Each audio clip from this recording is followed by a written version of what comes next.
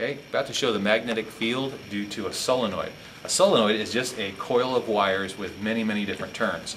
First thing I want to show you, if I put the red, which is the positive current flow, notice there's a little wire there. That wire shows that the current, or that the wire is wrapped this direction. Well, if you imagine that there's water going in, water would flow this way and would flow over the top of this solenoid. Or if I put it on the table, then the current is flowing down the front, around the back. That would be north. So this would be a south pole. Now we've put it perpendicular to the Earth's magnetic field, roughly, and let's see what happens with the magnets, or with the compasses.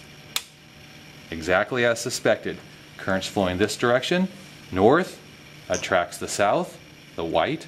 The magnetic field lines go from north to south, and the red is pointing, the red, which is a north pole, is pointing towards the south pole.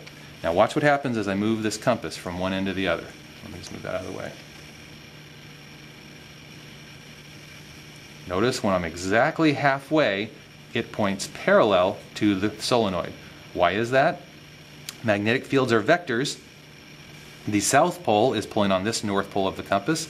This north pole is pulling on the south pole of the compass with equal forces. So they're balanced. But as I get closer to one end, it's no longer balanced and one vector wins because it's stronger.